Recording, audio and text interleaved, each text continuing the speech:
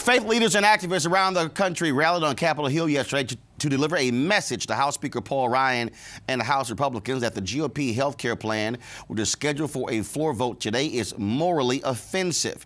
Reverend William Barber, who is senior lecturer of repairs of the breach and president, led the moral march, which included a stop at Speaker Ryan's office.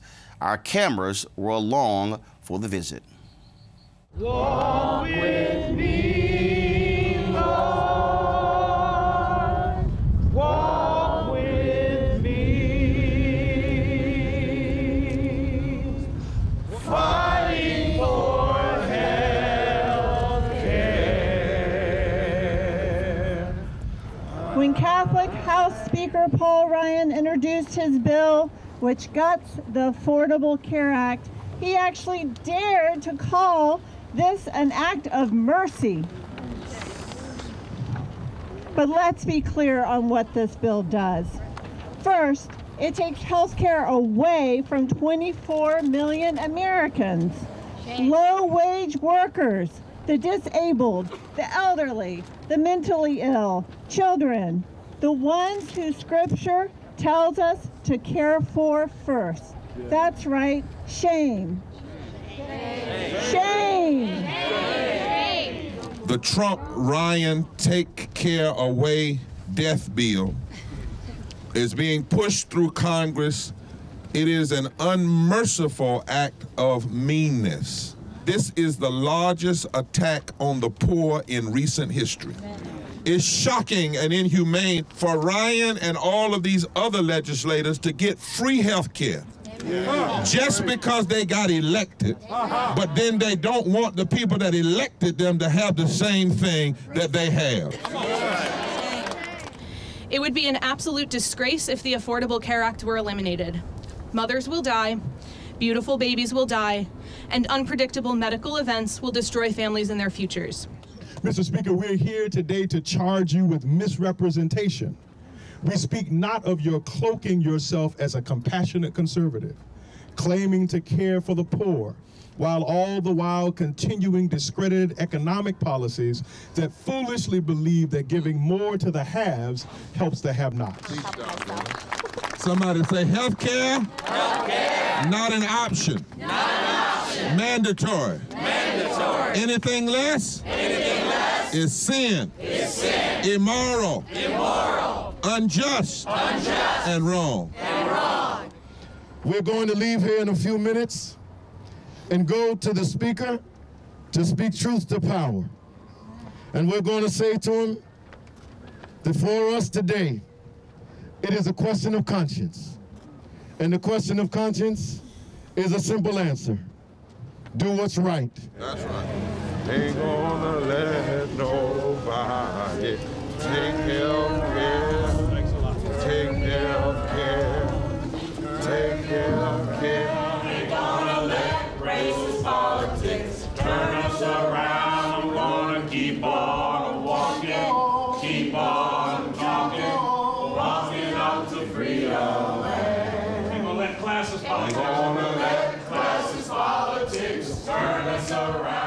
We're all professionals. We've all worked in politics, but this is not one of those moments. Yes. So let us have a word of prayer. Yes. We'll see you in a minute. We'll come down to the door. Yes. Okay, well this is our front door, so we would Which like one to is take... the front door? This is the front door right well, here. we'll be there in a minute. We're not going to block it. We're good. Then let us have a second. Okay, well we would like to take the materials now, since we have other meetings that we need to jump into. We don't want to give them just now. Give us a moment to pray. Okay. This little light of mine.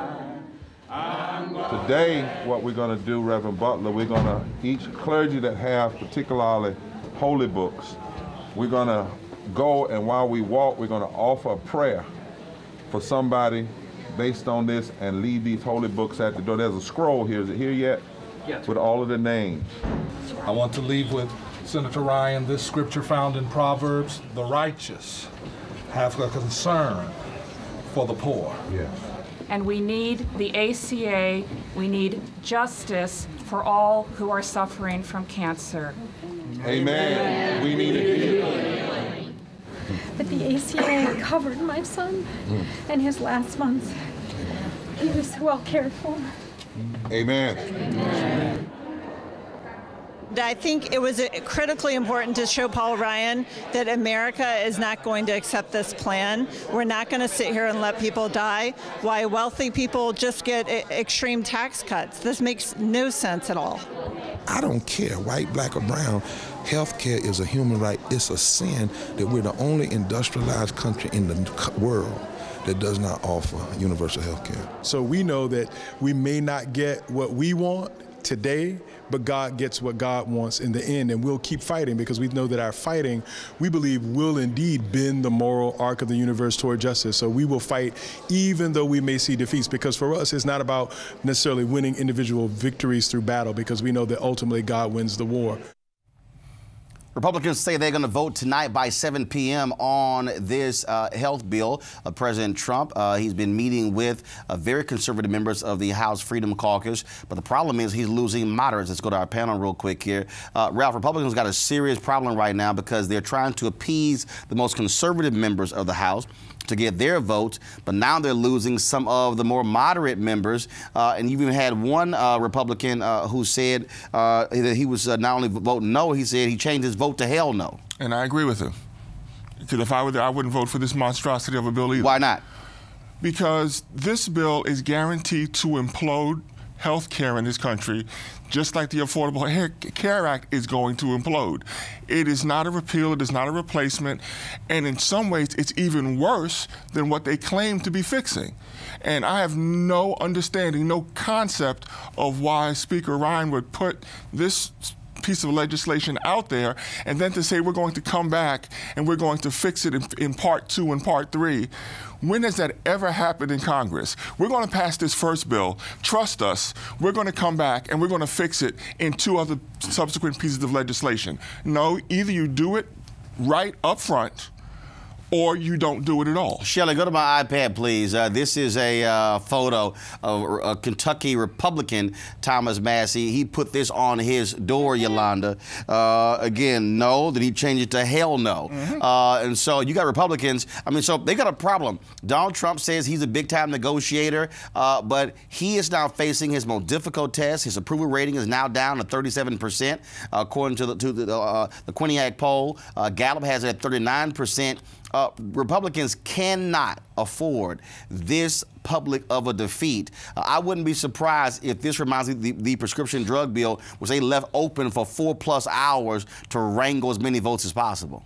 Listen, these people are cowards, and I do think they will pass his bill, but it is going nowhere in the Senate, and it is going to be the death knell for the Republican Party. Not only that, Angela, Trump, of course, threatened most conservative members, saying, look, I'm going to campaign against you. The Koch brothers and their organizations announced that they are going to set aside $1 million for each member who votes against this bill who Trump tries to oppose. Well, and I think that this speaks to... You got black on black crime. You got conservative on conservative crime. Right. The Freedom Caucus is looking a little feisty these days. But I think that this is actually an indication of we talk a lot about the lack of vision and leadership on the Democrat side. I think we're seeing something very similar on the Republican side as well.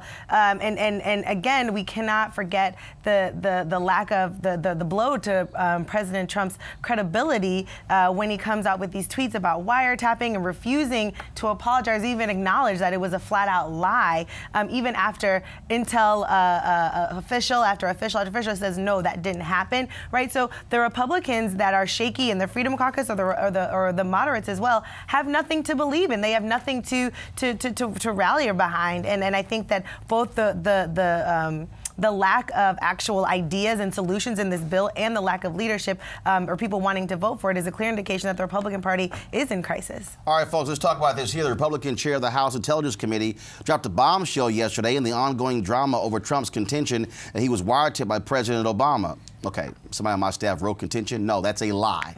He lied. California Congressman Devin Nunes says he's seen intelligence reports suggesting that communications from members of President Trump's transition team and the president himself were incidentally collected as part of a broader surveillance effort for 3 months after the election.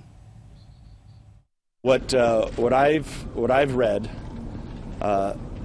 bothers me, and I think it should bother the president himself and his team. because I think some of it seems to be inappropriate. But like I said, until we get all the information to the committee, it's hard to really say until we see it in its totality.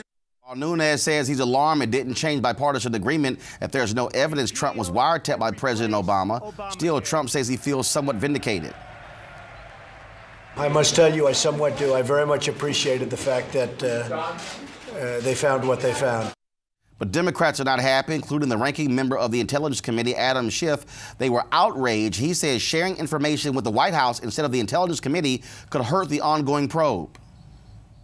The chairman will need to decide whether he is the chairman of an independent investigation into conduct which includes allegations of potential coordination between the Trump campaign and the Russians, or he is going to act as a surrogate of the White House because he cannot do both. What in the hell happened yesterday? How can you be the chairman of the House Intelligence Committee? You ignore the Democrats on the committee. You don't even possess the documents. You said you got a call and you went to go see the information. You go to Speaker Paul Ryan, then you go to the then you have a news conference on Capitol Hill. Then you go to the White House to tell the very person, Trump, and then you hold another news conference on the outside. Now Senator John McCain is saying this is nonsense. You must have a select committee because clearly the House Intelligence Committee can't do the job. Ralph, what was your boy doing? Well, for me, the bigger issue of this is, what was the term you used? Incidental? They call it incidental. So basically, so if they picked up incidental communications, that happens when you're doing an investigation. The problem is, why then were those incidental communications reduced to a transcript, and those transcripts communicated to the White House and throughout the agency? But we don't actually know that any of that happened. No. That needs to be investigated. The big problem is when you have the chairman of the committee who did not even share the information with the full committee before he decided to go to the White House. Yolanda, that's crazy. This is his Waterloo. Are we investigating Nunes? That's who needs to be investigated now. Yeah. This was unconscionable. This was completely, it broke with protocol. Everyone is shocked. This is a disaster. And to me, it really speaks to the lack of seriousness that is really fallen on not just on our politics, but actually on the way that we govern. To imagine that the chair of the Intel that's supposed to be responsible for overseeing this investigation into whether or not our president-elect actually basically cheated in the election process is going back and forth and reporting the information in a way that is completely out of protocol that nobody can really keep track of. I mean, how is not only the American people, but even the people that Representative Nunes is supposed to be chairing a committee on, how are they supposed to trust him? This administration is making the Nixon administration look Here's the biggest honorable. mistake. Republicans want to all of a sudden try to make this about leakers. No, you want to focus on B, you don't want to focus on A. The actions of the chairman here were wrong and offensive. And how can you now trust there to be an impartial hearing? The congressional, the legislative branch is supposed to have oversight over the executive branch, not be in cahoots. And how are we supposed to know if we don't get to know? We don't get to know where that information came from. We don't get to know how we got there. All we know is somebody told me this thing. I can't tell you who. I can't tell you how I came from, but somebody told me, and so now the president is somehow vindicated. Come on. Well, Ralph, 20 seconds. This needs to be looked at. By who? It needs to be investigated. By who? Who's going to do it? Who? A select committee? We can trust. A select committee, and maybe if it has to be done by inside of the Intelligence Committee, but it needs to be looked at. Intelligence Committee. Who reduced these incidental communications to a transcript? Ralph. And then release those the Intelligence Committee. The Intelligence Committee can't do it. Intelligence Committee can't do it when your own chairman can't even share the information with the full committee because he's trying to protect Trump. All right, folks. Coming up next on News 1 Now, after 13 years of holding his painful secret, a man recants his statement that put another man in prison.